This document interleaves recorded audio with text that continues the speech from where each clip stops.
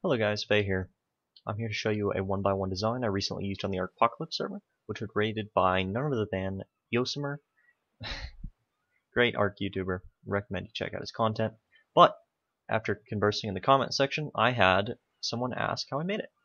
And it's kind of hard to explain over YouTube replies, so I'm going to show you how to do it. These are the materials you're going to need, although not in these quantities. These are random numbers. You are likely going to need the most mortar and pestles though. You want to start off with a thatch foundation. This is where your actual 1x1 is going to go. You're going to want a wooden pillar off to the side, lower snap point, and then one in the center, lowest snap point. Off to the side of that, you want another thatch foundation with a pillar in the middle, lowest snap point. You can delete these first two pillars. Below your first thatch foundation, you're going to lower a stone foundation underneath, and you can delete this, and you can carry that higher snap point for thatch foundation over. This will be our placeholder section. This will be where the actual 1x1 goes. Next up, you're going to check which way the anvil orientates on the smithy. You're going to want the anvil where your preserving bin is going to go. So, that means we're going to need our preserving bin to face this direction. Use K mode to align everything. I would recommend using a ladder here, but this placement doesn't have to be perfect, so you can get by without it. Crouching and just tapping keys can help you get it as close as you can. Move the walls, and check to make sure that you can replace the walls. Perfect. Now you're going to need a ladder for this step. We're going to try and place our smithy inside of that preserving bin. Which to do that, we're going to use bear traps. Keep your screen aligned. Try not to move it during this step. And in this step is finicky and annoying as hell.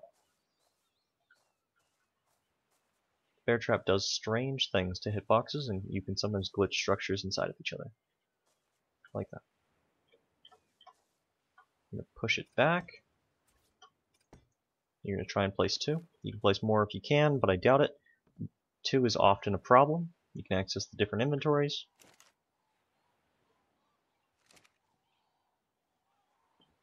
Come on.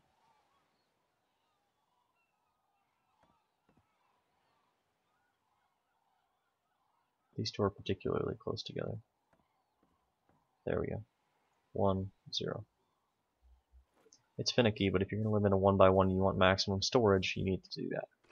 Preserving bin you can still access. Make sure that you can still place walls around the whole thing. We're good. Now we're going to place down our beds. Place these next to the smithy. You can of course place as many as you want. And if you want to name each one of them, you can take a tiny step back after placing each one, but it doesn't bother me. Next up, we're going to place our next foundation, which we don't want on the top snap point or the lowest. We want it right there. Adds one more layer on there. This is going to be 3 foundations thick. Our next step is also kind of tricky, but this one is down to personal patience. This can be as long or as short as you really want it to be. This is placing mortar and pestles.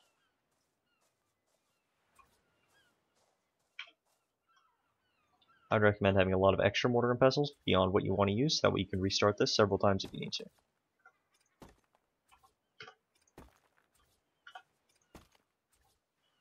Try to make as many clumps of these as you can.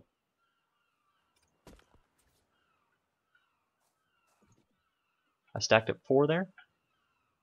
And same with the smithies. It's a little bit tricky to access them, but if you just go slow, you can access each one.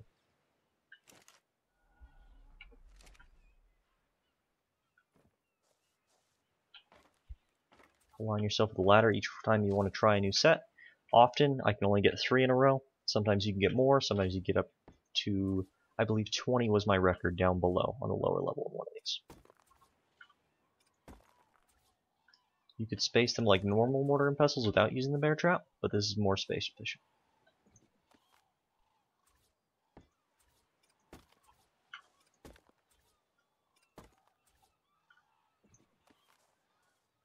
That right there is 10 mortar and pestles. The next part, you're going to want to orientate them sideways. And this one you don't really need a ladder for. Just try and keep it fairly straight.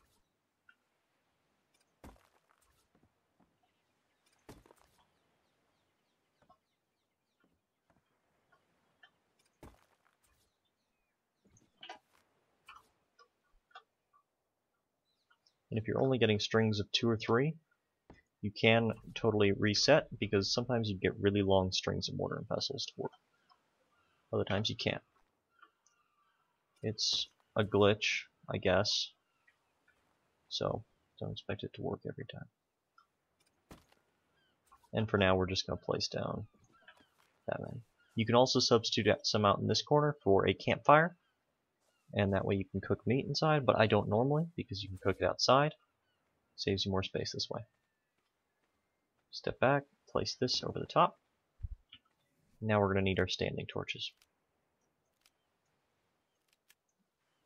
It's important that you place these before the walls, because their hitboxes are oriented or have to be placed far enough away from the walls to actually be placed. They only have 8 slots each and can only hold a few things, but where mortar and pestles won't fit, these things can be extremely useful. This might take you a few tries, but they're cheap. Picking up bear traps can be done, so you don't have to worry about demolishing that each time. These are another thing like the mortar and pestles, where you can place as many as you want, realistically, if you're willing to retry a few times. Usually I can get about 4 per side without driving myself crazy.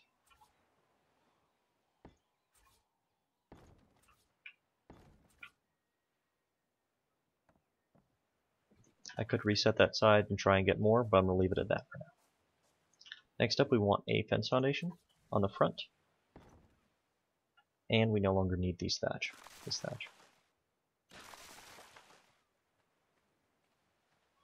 So far you've got 2 smithies. This particular design has 10, 15 mortar and pestles in it, 6 standing torches, 1 preserving bin, 3 beds.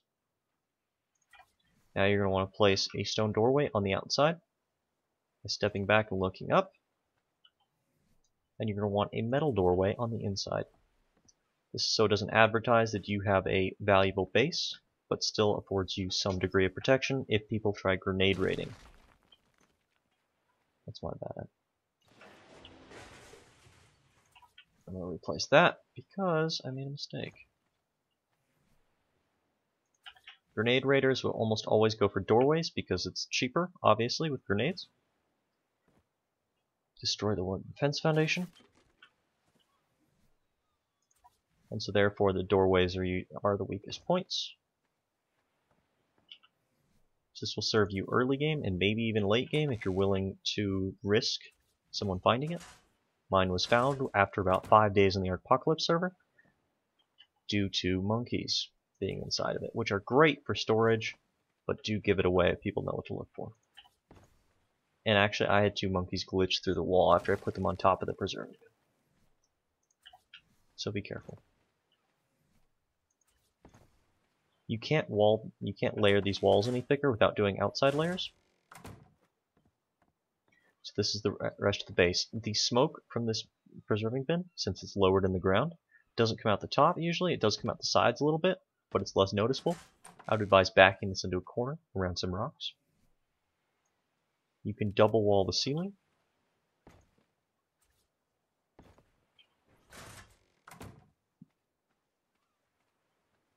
Gives you this. Inside I will usually place 2 mortar and pestles, or maybe even 3, in positions roughly like this. Make sure you can still access the lower ones with the ones on top.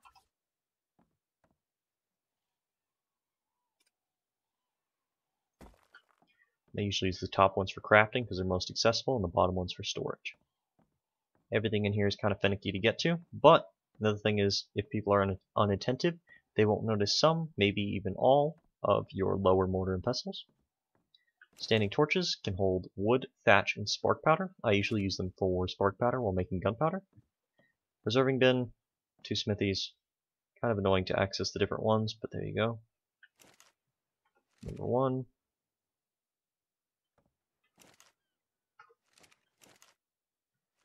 And if I can get it, number 2 is in here somewhere.